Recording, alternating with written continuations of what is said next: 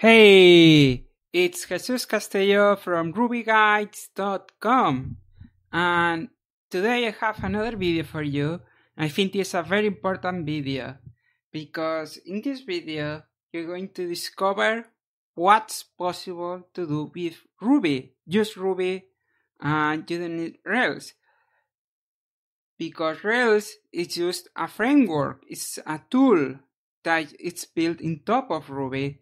And Ruby itself is a programming language. It's what allows for all of these things to work. Okay, so in this video you will see a few examples of what you can do with Ruby. So hopefully this will give you some ideas for projects that you can do yourself, or at least open up your mind to the possibilities that you have when you're using Ruby. So let's take a look.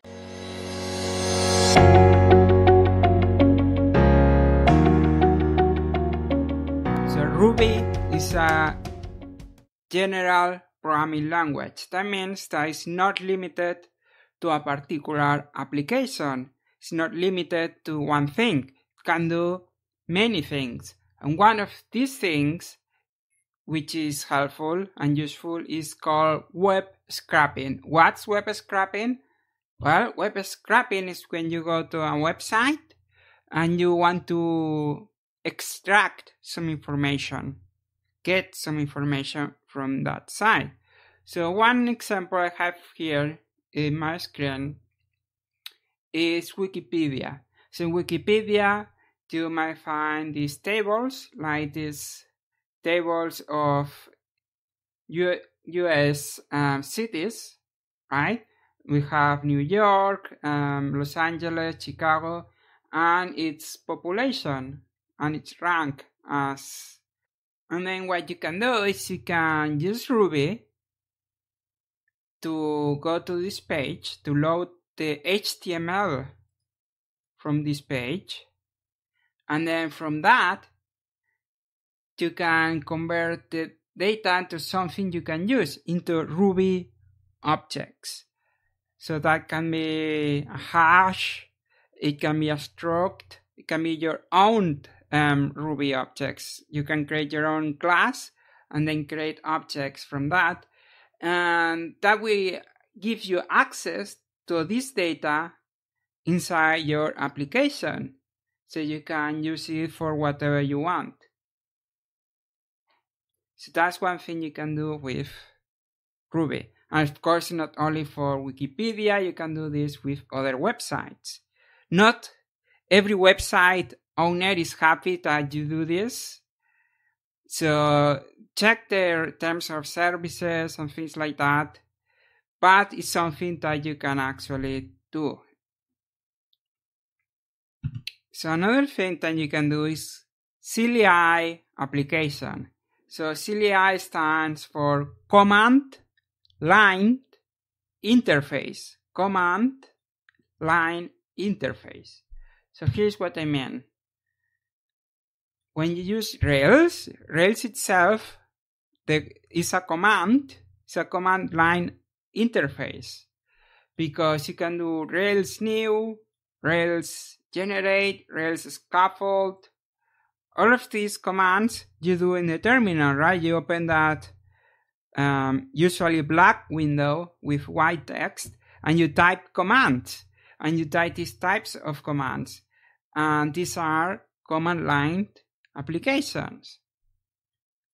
And Ruby is really good for this, okay? As demonstrated by Rails itself. Now you can also build backup applications if you want to do like weekly backups of your files, things like that.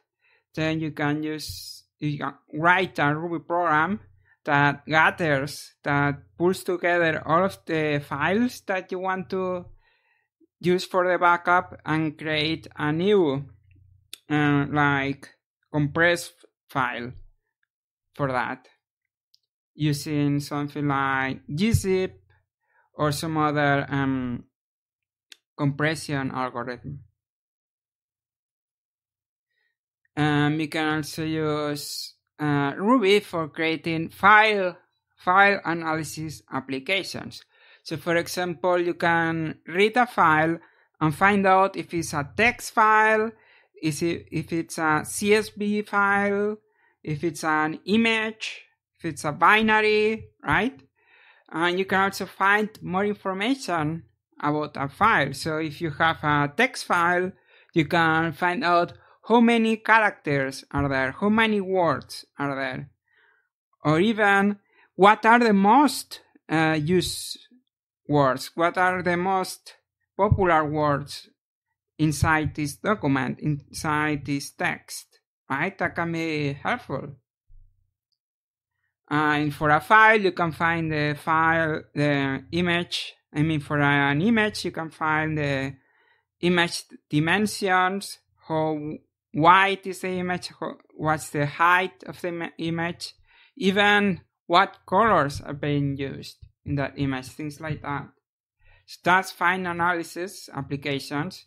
You can also build developer tools for yourself and for your team, right? If you're working on a team, maybe you need some developer tool that is going to make something that you do in your project easier. What are some examples where Rubocop is one such tool that can help you? RSpec itself, the test runner, is also a developer tool, right? And there are many others built in Ruby that help you as you are building your applications. So you can build your own as well. Another thing you can do, I hope you are realizing how many opportunities, how many things you can do. It's not limited to just building websites, right? So another thing you can do is parsing, data cleaning, and filtering, right? So you might have some files that have data in an invalid format, right? So for example, it might have invalid dates or invalid phone numbers. And you can use Ruby to go over these files and clean them up, remove the invalid data or fix it. So that's another thing you can do. And my last example here is you can build report generators, right? Like invoices.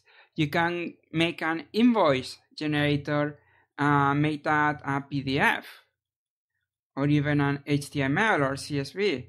And you can build other kinds of reports using Ruby. So another kind of application you can build using Ruby, remember this Ruby only, you might need to use some gems to help you, but most of those all of these don't require Rails, okay? So this last category I have for you is network-based applications. Network-based application. What's a network-based application? Well, anything that works with your local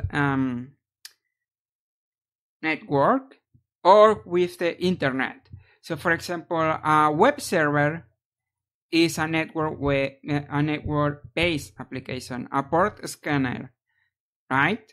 Is also a network-based application. An API client. So a Ruby program that connects to like Twitter's API to request information, like what's the last tweet from a specific user on Twitter, right? Or things like that. You can build these API clients if they don't already exist.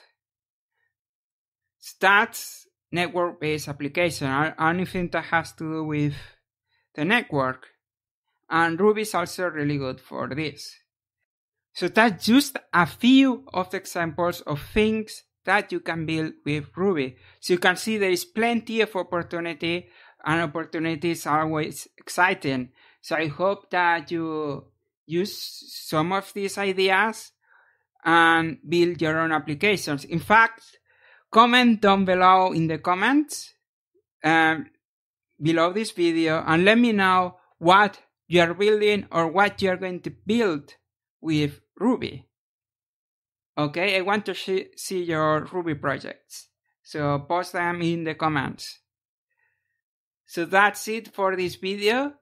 The message here, the very important message here is that Ruby is very powerful language and it can be used for many things. I hope you liked this video. Please click the like button for me so I know that you like it and so more people can find and benefit from this information. If you want to learn more, watch more of my videos in the channel right now. There are over 100 videos you can watch to keep learning. Also, subscribe to the channel if you haven't yet, so that you can keep getting more videos like this. And visit my website, rubyguides.com. rubyguides.com. In my website, you will find also over 100 helpful articles, guides, and tutorials to help you become a better Ruby developer. Thanks a lot for watching. I will see you in the next video.